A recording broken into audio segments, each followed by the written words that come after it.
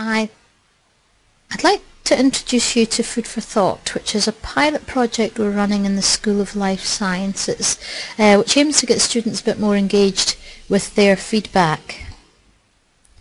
So just a brief outline of the talk. We're just going to look at why we believe that engagement and feedback is actually a problem that we need to address.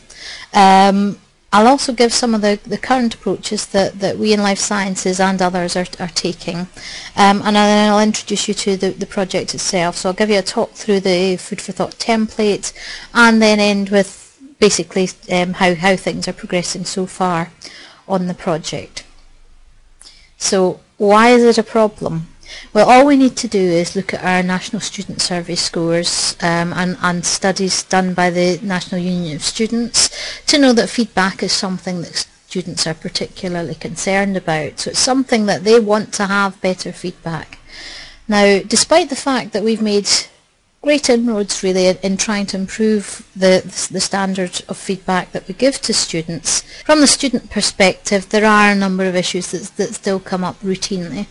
First of all, students perceive feedback to be of variable quality, and actually this is a valid perception, and often that feedback is coming quite some time after they've submitted the work.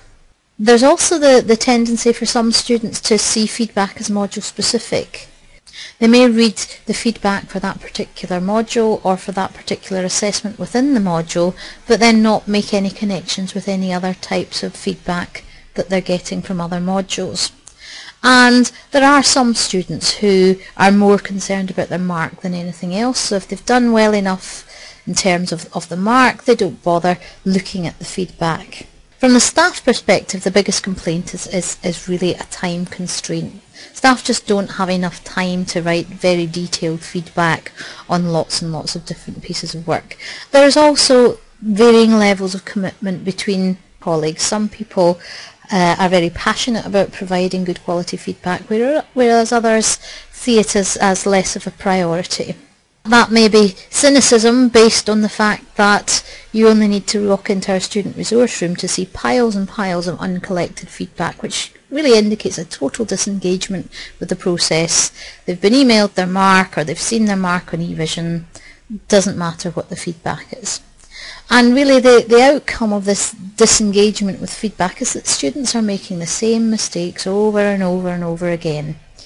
And that can be very disheartening for staff who know that they've corrected a student on a certain aspect of their work, and the next piece of their work has that same mistake in it. And really, what we need to try and get across is that feedback is not a product. It's not the comments written on your sheet or typed on your sheet. It's not the screencast that you get at the end of your piece of work.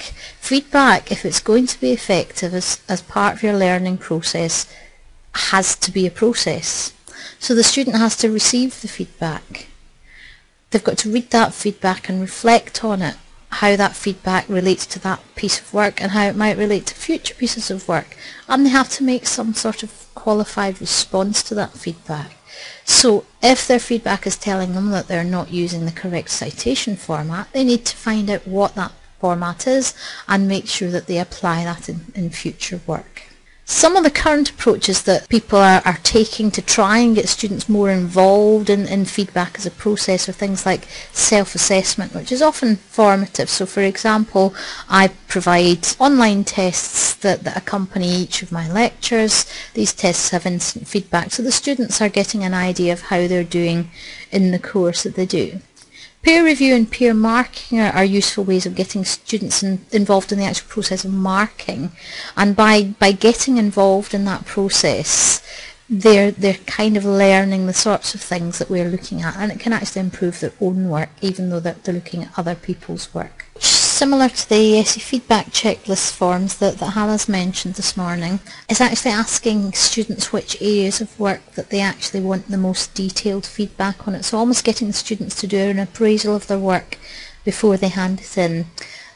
This type of approach has limited popularity with the students because they're worried about potentially identifying weak areas of their work to the person marking it. Another approach that I've seen taken is to actually require the students to make a response to the feedback as an integral part of the assessment.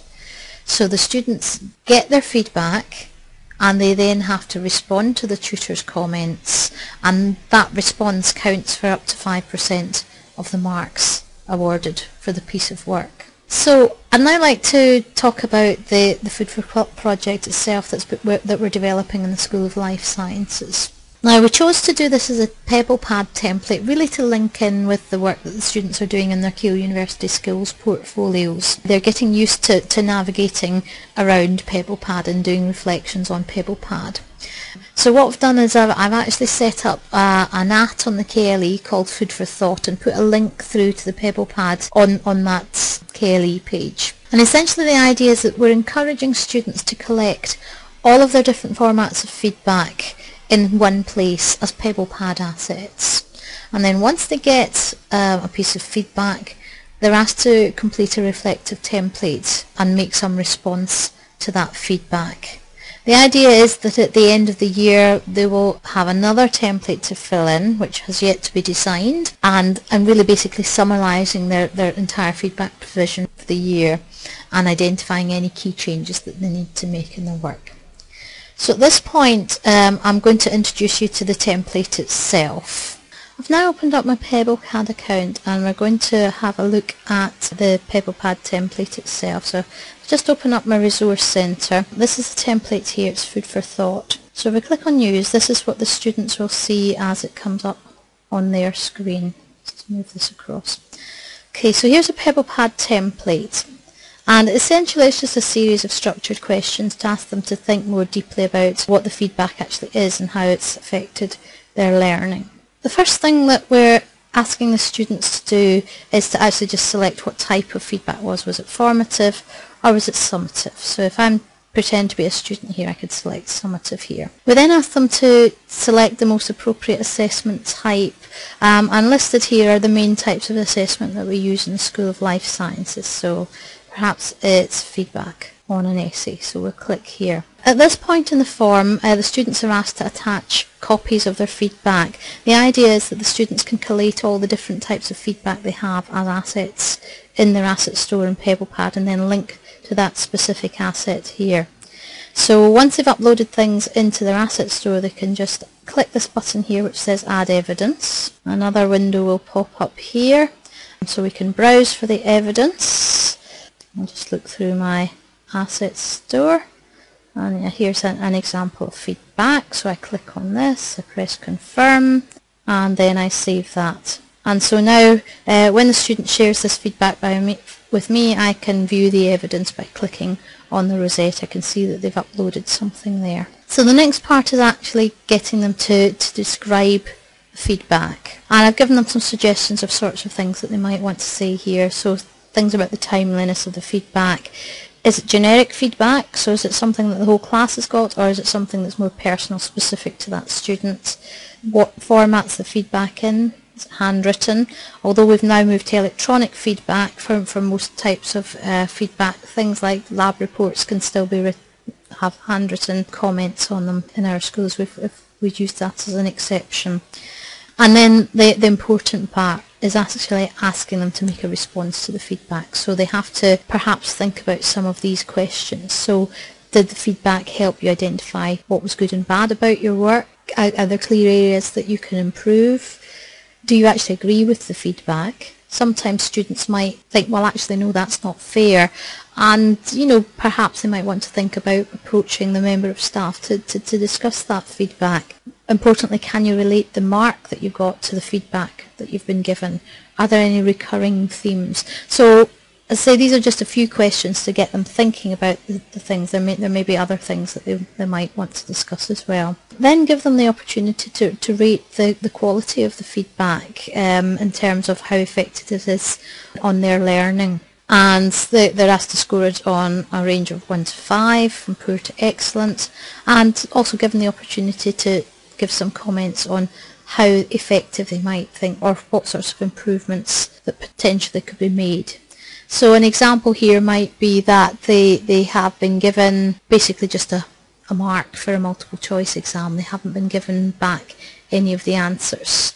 So whilst they know the mark, they can't actually identify where they've actually gone wrong and what areas of their work that they need to improve. Okay, that's the template itself. I just want to kind of update you now on where the project is at the moment.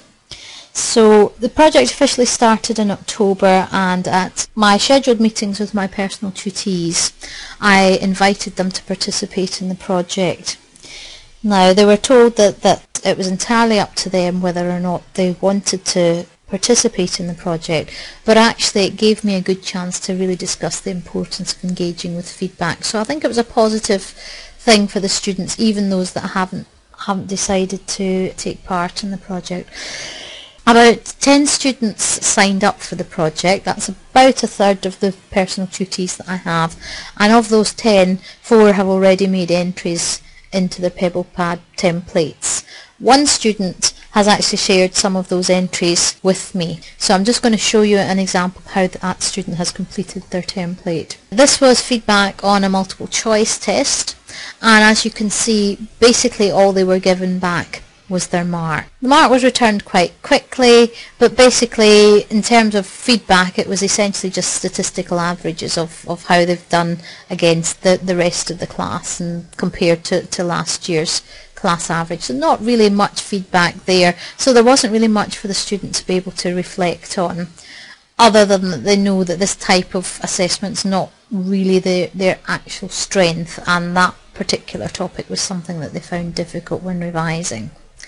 Students actually been quite generous here and given a rating of 3 for the feedback. Had that been me, I'd probably have given that a lower score, because essentially getting a mark is not really feedback at all. They have actually identified something key that could be done to improve the feedback, i.e. give us the test papers back so that we can find out where we've gone wrong. So I'd just like to finish up giving a few acknowledgements. Thanks specifically to the students who are participating in the project. For obvious reasons I can't give their names here, but also thanks to the Transforming Assessment team and the Higher Education Academy who are providing some of the funding for this.